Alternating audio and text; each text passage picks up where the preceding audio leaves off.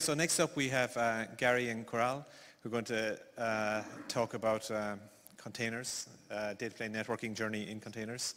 So take it away. You guys can, mine is working. Hey everybody, my name is Gary Lucknan. This is my colleague Coral Ramakrishnan. We are both network software engineers with Intel, and we're both members of the container network orchestration team. And so the purpose of today's presentation is just to make you aware of some of the work we've been doing to deliver DPDK functionality into Linux containers. So this is an overview of what we're going to cover. So we're going to start with a kind of high-level overview of our various deployment models. And then we're going to take two of those deployment models, the first one being bare metal and the second one being our unified infrastructure. And we're going to look at those in a little bit more detail and discuss the DPDK work that we did there.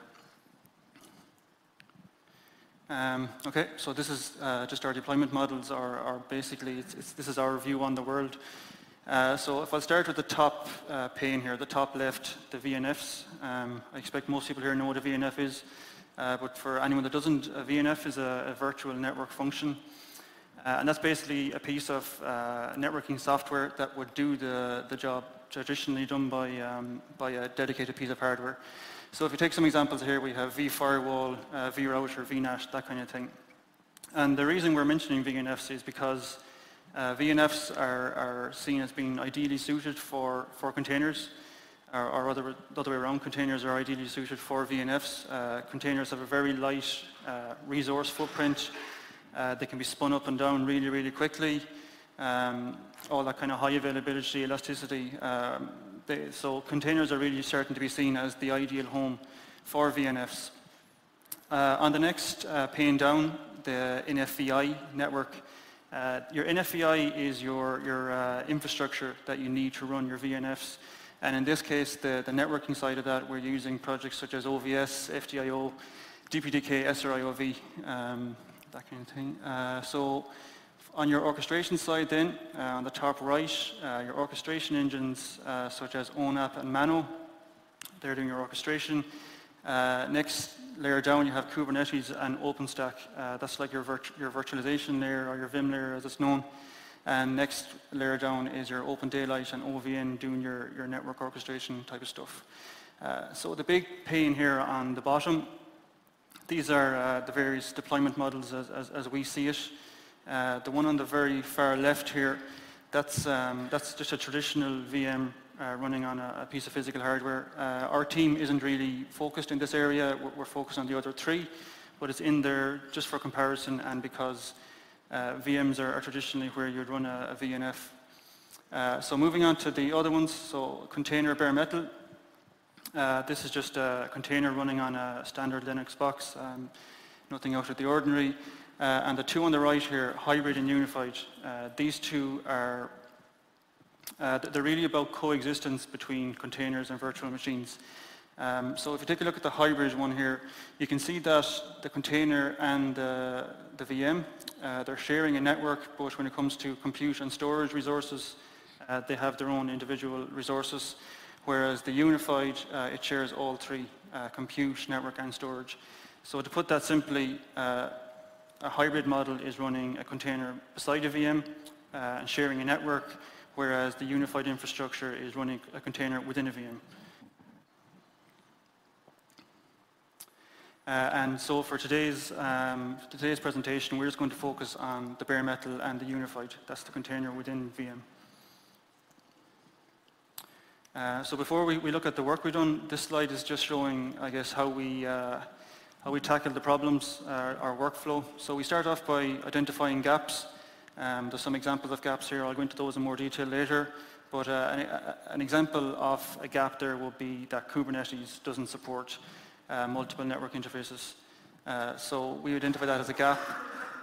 We resolve and integrate it. That usually means contributing to an open source project, or in the case of Multis, we actually created our own CNI plugin. And then we go ahead and we communicate it out. And we communicate it in the form of a reference architecture, or an RA. And that's basically a document that describes your whole environment, or our recommended environment, right from your hardware up to your various software projects in the stack. At the moment we have 2 of these. We have 1 each for the bare metal and the unified infrastructure. And just to mention as well, we're also working on some experience kits. An experience kit is an environment that we're running in our lab based on these arrays. So there'll be an experience kit per array. And the purpose of those is so that our customers can log in and test on these arrays, test their own software, performance testing, that kind of thing. Okay, so moving on to what we did here in bare metal. So this slide is just showing some of the challenges or the gaps that we had, and on the right we have the various software projects that we used to fix those. So we start off with multiple network interfaces for VNFs. As I mentioned before, Kubernetes doesn't support multiple network interfaces. Anyone that is familiar with VNFs, they'll know that at the very, very minimum, you're going to need 2 interfaces. That's your management and your data plane. So we went ahead and we developed the multi-CNI plugin. Actually, Corral is the developer behind that, and we published that. There was no support for high-performing data plane. So for the north-south, we introduced SRIOV and DPDK, and for the east-west, we introduced Vhost-User and DPDK. There was no ability to allocate platform, or to request or allocate platform capabilities. Here we introduced node feature discovery. There was no support for CPU core pinning. We started working with people in our team working with CPU manager for Kubernetes, and there was no dynamic huge page allocation. Again, we have people on the team working to introduce native huge page support for Kubernetes. So there was lots of different challenges, but for today's presentation, we're going to focus on the 2 solutions that involved DPDK. And I also want to reiterate that you can say that most of the audience will be the VM-based audience. So the presentation is not about VM versus containers. It depends upon the customer use cases. If the customer use cases want a strong isolation between the VNF application, they can go for the VM-based solution. And if the customer want the VNF application based upon the elasticity and the scalability, then they can go for the container-based application. Yeah. So this is a slide just showing how your network management, it's a high-level view of how your network management works with containers. So up at the top you have your container network orchestration engines. They're the guys controlling the whole scene. Next level down you have your container runtime. This is the software that's actually spinning up your containers. The next level down here in different color you have the CNI, or the container network interface. CNI is a specification. It defines an API and a plugin framework for your various, at the bottom layer here, your container network plugins. So CNI allows you to, once your plugins conform to the CNI specification, you can plug in various, essentially you can plug in various different container plugins into your container runtime. So I'm just going to populate this with some examples of open source projects. So again, up on the top for your orchestration or your management, you have the likes of Kubernetes and Mesos. We have a red square there on Kubernetes. Kubernetes is the one that we are recommending in our reference architecture. On the next layer down, you have the likes of Docker, Rocket, and Hyper. These are your actual runtimes. So Kubernetes, for example, could orchestrate any of these 3. Can orchestrate Docker, Rocket, or Hyper. Again, you have your container network interface. And here are some examples then of the CNI plugins that are out there. There's our own one, Multus, Courier, Calico, Flannel.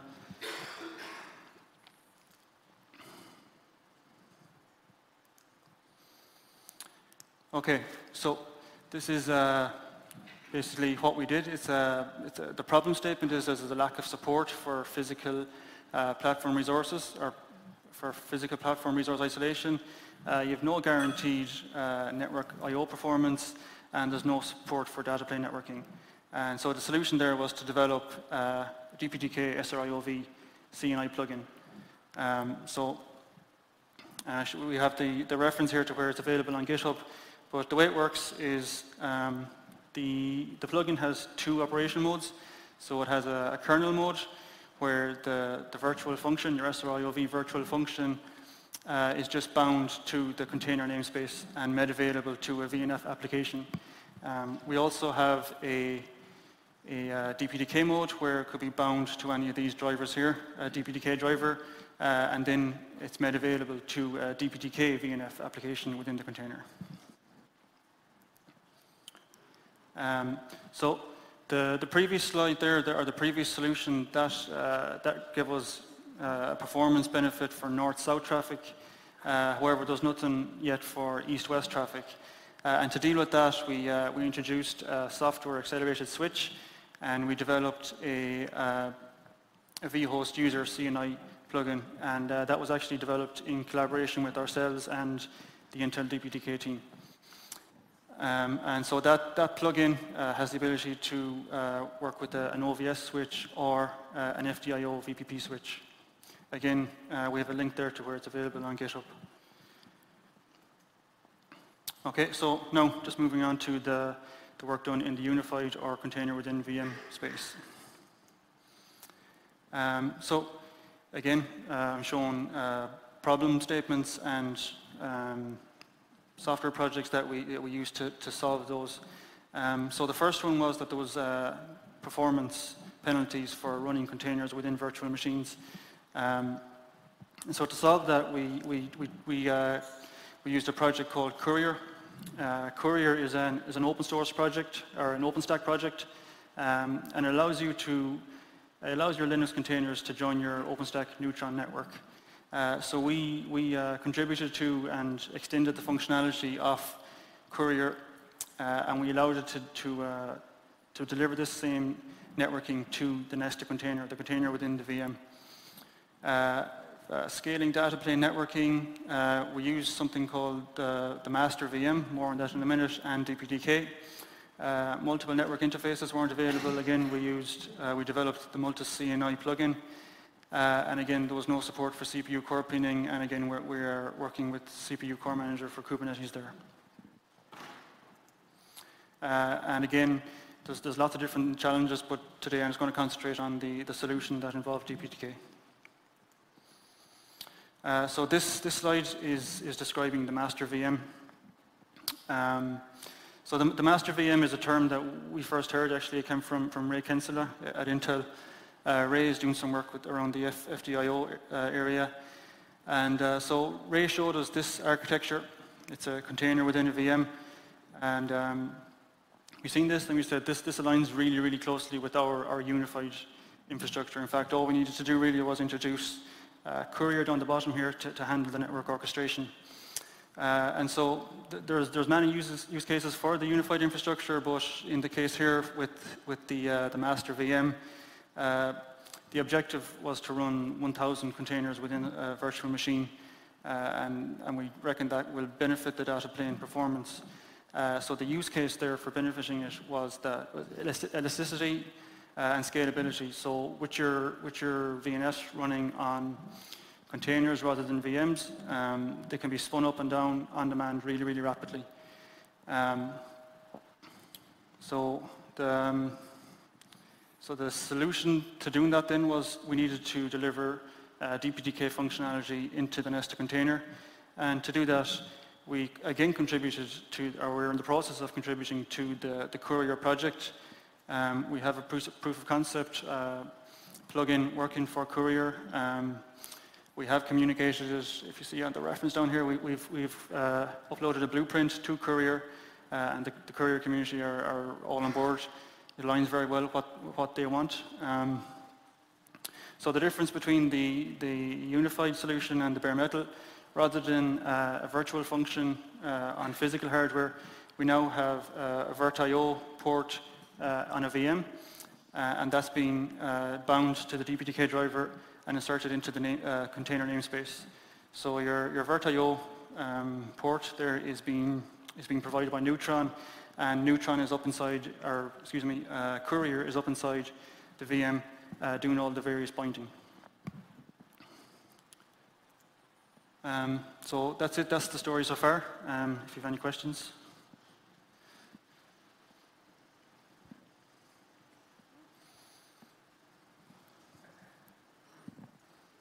we don't have any questions. Yeah, we have.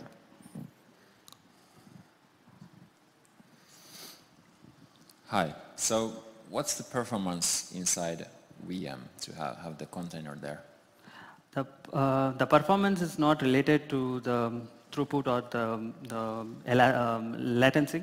The performance is related to the scalability. If you have a VNF application inside the VM, it's difficult to have a control based upon the VNF application. Suppose you can have a single VNF application or you can have a 2 VNF application. But if you have this Kubernetes-based, VM-based solution where you have a nested containers, then you can decompose your VNF application into multiple microservices and you have the control on the scalability and scaling down. But if you have a VNF application which is in the VM, which is controlled by the OpenStack, you have the control only on the VM, but not on the VNF application. So this one gives you the granularity of control of the VNF applications because of the nested containers. And the second advantage is like the VM will be bounded to a particular core. And if you want your VNF applications to be 2 VNF application or 3 VNF application to be bounded to 2 different cores, it's not possible in current VM-based solution, and there is no way in OpenStack you could able to orchestrate that one. But with our solution, the VM is maintained by the OpenStack and the VNF application is controlled by the Kubernetes. So the Kubernetes will have more control on how much code it has to use and how much huge pages you have to give and also the memory utilization. So it's depending upon the elasticity and also the customer use case. It's not more on the performance actually. Okay, thanks. Hi, this looks really cool for a lot of really high performance apps, but I'm wondering if, you know, for Intel cores are free, but for the rest of us, they're expensive, and having multiple things polling on multiple things chewing CPU, you may not have a lot left for the container. So in terms of what you think it's expensive, like with containers? Well, you've got to have one CPU core dedicated to polling the NIC, and another one dedicated to polling the vhost, another one dedicated to polling on the other side on the container, and you know, you can easily waste 8 cores just to move data into one container. No, it depends upon the use case. That's what I could say. Like if you have a VNF application that video encoding or audio encoding, we have some customers who is currently using it in the field trial. So for them, the real importance is the performance. It's not the core. So we are happy to sell so much CPUs for them. Hello, I have a question. Are there any performance difference between like application with DPDK on bare metal compared to application in container with IR? The container-based solution is based upon with pair. So the comparison, you can't compare a with pair with DPDK-based or SRIOV-based solution. But you can compare the performance between a SRIOV-based interface and a DPDK SRIOV-based interface. We getting around like 38 times of more performance. So the comparison between the whatever CNI plugins we have shown, Funnel, Calico, or whatever CNI plugins whichever used in the Kubernetes or cloud native, the cloud native in sense that they are very lightweight, they use only the with pair. So the performance, you can compare the Kubernetes interfaces, native interfaces with the DPDK actually. So the performance is quite similar in maximum. It's definitely maximum in DPDK and SRIOV-based solutions. What we are. So you use the Calico, not Flannel. The Calico basically for the if you want to run a control-based application for Nginx or something. But if you want to run a Dataplane-based VNF application, that I don't think Calico could be performance enough because all the Calico Funnel are based upon slow overlay networking. They are just with pair interfaces. So they're connected to the Linux bridge directly. So I don't think they have much more performance as we expected for a VNF-based application. They could act as a management plane or control plane, but not as a data plane. Okay, understand. Thank you. I want to ask here, I want to ask about the difference between the master VM approach and the containers on bare metal. Like, what is the advantages of using master VM? The advantage, I could say, that what I said previously, depending upon the scalability of the VNF application. So in our case, the OpenStack, which maintains the OVS switch, so we don't need to maintain a OVS switch on the same way we are maintaining in the Vhost-User CNI plugin. So the things are already there. We are trying to use how to use these things much beneficially for the VNF-based application inside the VM. So you can normally run a VNF application in a VM, but did that give you enough control of those VNF applications? That's a real question for the VM-based, OpenStack-based VNF deployment model. So in our case, it gives a lot of flexibility. Suppose you can make a requirement to the Courier Kubernetes, and the Courier Kubernetes can give you multiple vth pair, and you can connect these vth pair to multiple VNF application. So in case of VM, it's just one-to-one mapping. You make a request. No, I'm not comparing to VM. I'm comparing to containers on bare metal. So, no, okay. So comparing to the bare metal, the one advantage is like the environment is provided by the OpenStack, so you don't need to create your own environment. But in this case, you have to maintain your own OVS switch, and you have to maintain the core and the performance. You have to maintain on it your own.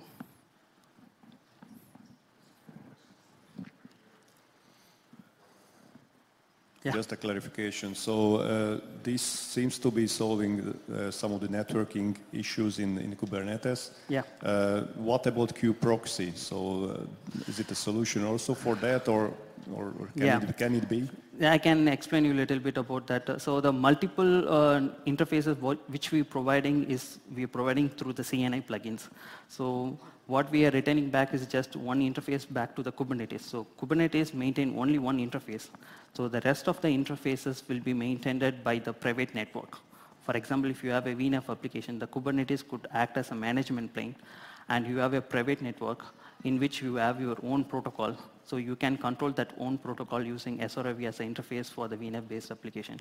But there is a proposal which Intel started in Kubernetes networking community to make this multiple interface support as a native support in Kubernetes itself. This discussion has been going for around 18 months in Kubernetes community. It's going very slow as we expected, because there was a lot of discussion pushback from the community saying that Kubernetes is a cloud native, and you guys putting so much thing from OpenStack to Kubernetes, we want it very light. But what we are saying is it's also light approach. The only change you have to make is like Kubernetes to support multiple IP address and multiple interface. Once you achieve this, later we can go to the kube-proxy, which is a different domain. Suppose if you use SRIOV, it's normally going to break the kube-proxy, because the SRIOV is directly bounded to the network namespace, and you have no idea what is the IP address you're giving to the SRIOV. The DPDK, it's a different domain. Like DPDK, for the DPDK, you have to look for some other use cases like Zookeeper or something which maintain its own MAC address or port addresses. Back here, maybe I missed that, or I'm just a little bit confused, but to define different network configurations, MAC VLAN, IP VLAN, and which part will enforce this? If that's the DPDK OVS part, or? You can enforce the IP VLAN using DPDK as well, and there are few supports for L2 forwarding in a few of the plugins. For example, Fanel is the only plugin which provides VXLAN support. The rest of the plugin don't support any of the tunneling mechanism. And the one of the mechanism we are trying to develop in the Vhost-User using OVS switches, GRE and VXLAN tunneling. So by which we can able to do those tunneling mechanism. But currently, only the Fanel is the only CNI plugin in Kubernetes which provides the VXLAN tunneling. Rest of the plugins don't provide that much of tunneling mechanisms. That's one of the drawback I could say in Kubernetes. Yeah. So from the CNI, how do you through DPDK, how do you actually implement the mapping to the SRIOV virtual interfaces? How's that done? So as we shown in the diagram, if you go back to the diagram, back. No, it's not going okay. So you have DPDK running inside the CNI? So the DPDK application is running inside the container. So the chicken and egg. I mean, how do you actually get the PCI address or those? Well, not that. The configuration from the CNI into DPDK. How do you get that? Okay, so in CNI we have something called config files. So in the config files, you will define which interface you have to bind. For example, the SRIOV will say the keyword like master. So the master is the interface in which you can specify the Intel NICs or Mellanox NICs. Those interface names you have to specify. And then the CNI plugin itself will do the self VF management and the bandwidth allocations for those interfaces depending upon your input in the config file. But it must program the NIC, it must program the classifier in the NIC, right? Sorry? It must program the classification in the NIC. It must... Classification? For what packets go into the SRIOV? No, those things are not yet done. So it just provides you the wiring. It don't provide you the classification of which package should be done. So then the application has to learn that information and then enforce it through DPDK. Yeah.